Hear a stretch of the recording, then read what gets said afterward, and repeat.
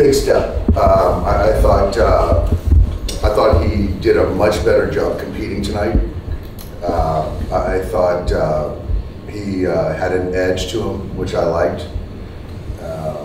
Might not been his best stuff, but I still felt the fastball played. I thought there were much better changeups tonight.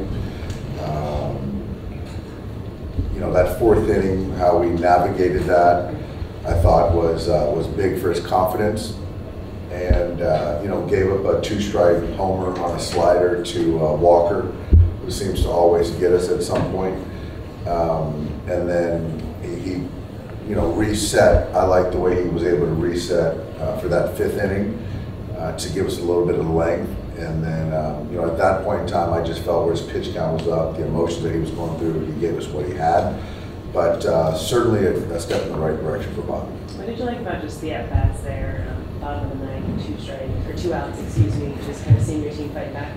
I just think all night long. I think, all night long we fought, we took good at-bats, and then just not relenting, and just the fight from the guys. And obviously earlier Gavin had a good walk, but right there Will getting a hit with 2 outs, and then obviously Freddie coming up, 2 strikes. Seawald, who hasn't really given up a run all year, to shorten his swing and to get a base hit, and then obviously with Teo, and it's like he doesn't run from those spots. And so if there's anybody you want up to bat, he's right at the top of the list, and he made him pay.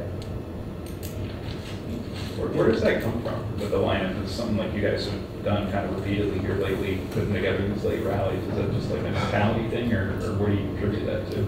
You know what? I don't know. It doesn't help my quality of life waiting for the 7th inning to come alive with the bats. Better late than never. I don't know. Obviously, when the game is on the line, the focus gets a little bit more sharpened, and guys seem to take a little bit better bats, which is ironic because you're facing specialists at the back end of the game. But I think that's where, for me, you expect more from our guys from innings 1 through 6, where you see a starter more than once. But when it matters, they do come alive and they keep fighting. And regardless if we won that game or not, there was fight till the end. Were you thinking they might walk Freddie with the base open? Yeah, obviously, you pick your poison with Freddie or Teoscar. Seawald's their guy, and so, with the closer, it gets hard to feel like you're giving up and not trusting your closer. So I'm sure Torrey had his reasons. Kind of looking back to Bobby, like, you guys always talk about how it's impossible to get around and we have strength and stuff like that. How much in that 4th inning, just kind of getting out of that, can maybe help him? I think it's something that we'll look back this year and say this was the inning that kind of he bowed his neck and made pitches when he needed to, and got through that inning and kept going. For me, that was all compete. It wasn't about the mechanics. It was about trying to keep your team in the ball game, and he did that. So I certainly think that's something that he's going to build off of, and I'll kind of remind him of that too. Sort of to that, like, how much does he sort of build back mentally, as opposed to, along with physically, just to come back from the injury? The physical is something you can kind of tangibly talk through, but the mental is something that you just really don't know, and you've got to see it to really trust it. And I say that in the sense that you're in rehab mode, you're focused on trying to get healthy, but then when you're pitching in big league ball games, it's more than you got to be well beyond rehab mode. It's compete, execution, and find a way to get the job done. And so that's a different level, and it takes being in big league games to do that. So I think today was a big hurdle for him. So Tony, now that's 10 home runs, I think, in the last 14 games. Does it feel like automatic now? Yeah.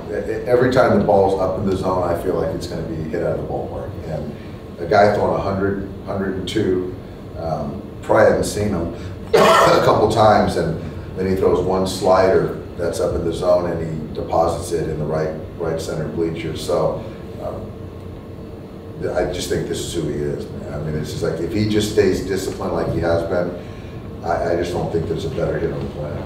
Dave, that was kind of Japanese culture. How much more electric did it make that 7th inning home run? You know, it's one of those things. Shohei is very storybook.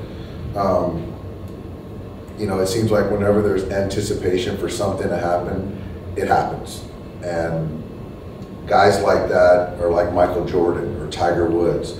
And so it just, you look back at the Classic, or, you know, him versus Trout, that one when he was, you know, pitching, and it's like, you just don't know. And then Japanese Heritage Night, obviously, you've got so many people from Japan here, and then he comes up huge. It's just like, it's very storybook for me. Dave, he told us that he thinks he's probably not going to participate in the home run derby, that you had some conversations. Just kind of wondering if you were, you know, involved in those conversations at all. You know, I think he cited like rehab, also maybe the bonding of the swings. You know, I just think that, like I said, I've, you know, the reason he came to the Dodgers was to win a championship. And it's not solely his responsibility to carry Major League Baseball. And so he is a guy that is very in tune with his responsibility, and the fact that he started an All-Star game, participated in the home run derby before for the fans. But he is going through rehab, and his job, he signed up to play for the Dodgers and to take care of himself the best way he can. And so I think in any other normal situation where he wasn't rehabbing, I think he would love to participate. But then you layer it on something that is something so unique to anyone, the volume of swings, the intensity of it. It would just be a real disappointment for not only Shohei, the Dodgers, and also the fans if something were to happen during something like that, which is an exhibition essentially. So I know that, you know, it's weighed heavy on him, but I do think that the rehab process is something that kind of ultimately, you know, makes him feel better about bowing out. But him alone playing, he's done a lot for the game of baseball, obviously. So was this more of the home run derby maybe interfering with the rehab, or was there a fear that the rehab might cause him to get hurt in the home run derby? No, it's more of the former. It's just, he's very regimented, and when you're playing every day, you know, alongside the rehab, it's very, again, regimented. And so now when you have an outlier situation as far as a home run derby, that's something that no one's prepared for. And so we have to be very mindful of that. And again, his job is to be a ambassador for the game, which he does every day. But like I said, it's just not his responsibility alone to carry the game of baseball, because he does it on a daily basis. Was this his call, or was this a... This was, I mean, I think it was a group kind of discussion. And I think that I respect it, and I'm sure everyone else, as disappointed as people might be, respected. And, you know, again, he signed up here to help us win a championship, and nothing should get in the way of that. When you guys are talking about that, like, can you feel that push and pull with him? Absolutely. No player moves the needle in baseball more than Shohei, as far as on a global scale. And so that responsibility he feels, or weight, is real.